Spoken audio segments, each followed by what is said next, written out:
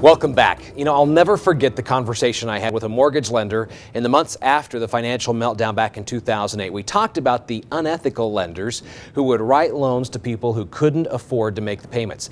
That lender told me his ethics kept him from writing those loans, and he'd watch the home buyers walk out the door to the competition. Like anything, if you look around the landscape, you're going to see most of the unethical lenders are out of business. Ethics and integrity are key to success. Andrea Anderson with Castle Cooke Mortgage joins us to talk about what it takes to take the high road. Andrea, thank you so much for being with us. Yeah, so first, let's talk about Castle Cooke, who you are, where you are, and how long you've been in business. We've been in the Valley for 6 years, but it's been way longer than that, but in the Valley for 6 years.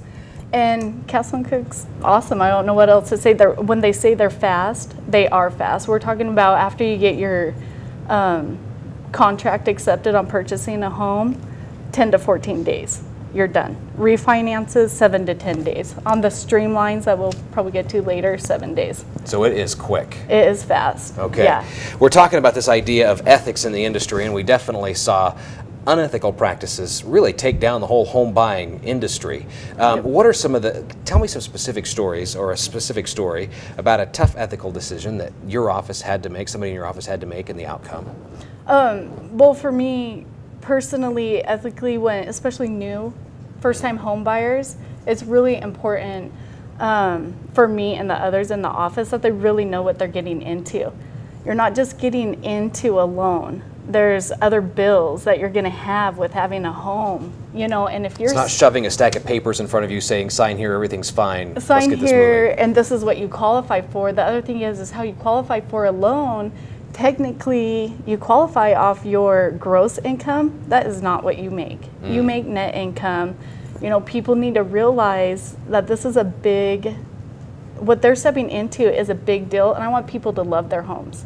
They don't walk away from things that they're in love with, and that's just good business. And so the idea behind this show is to help business owners implement some of these ethical actions in order to find success. So you mentioned some of the things that you're doing to be sure that home buyers are well aware, but what are some of the checks and balances that you have in place in your office that other business owners could say, hey, that's a great idea, that's something I can implement to be sure that I'm educating my customer and helping them make good decisions? Yeah, and in our office, we actually have an open office. I guess you'd say, like, we have no doors. There's no doors shut.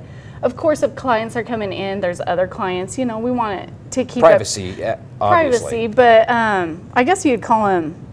You know, when we make our calls and stuff like that, we do hear each other. We hold each other to a high standard. So there's an accountability factor. There is totally accountability factor. I know what you're saying, and if it's not true, and trust me, people have come and gone, because I'll hold you to it.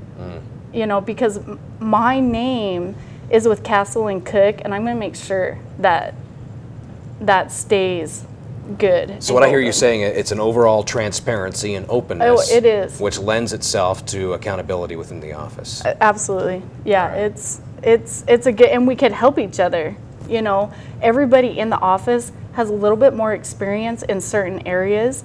So when we hear each other talking, we could help each other. You know, somebody gets a call on a program that somebody else has more experience in, they could help you. You know, I had one yesterday, a client was at my desk, and it wasn't something that we needed a privacy for. So the other lady in the office, she's like, it came in and helped. She's like, who's on the title, who, you know, like stuff like this that relied on the expertise. Absolutely. Okay. So Andrea Anderson, Castle Cooke Mortgage. Folks want to find you, they can find you online.